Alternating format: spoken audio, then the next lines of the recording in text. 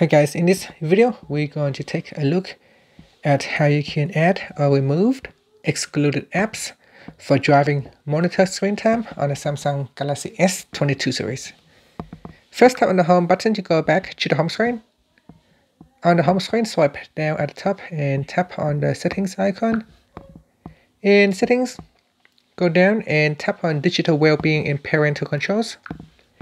Next, go down to the comfort care section and tap on driving monitor.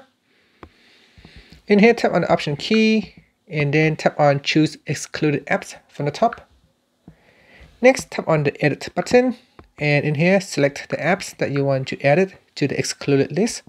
You can tap on the remove button to remove it from the excluded list.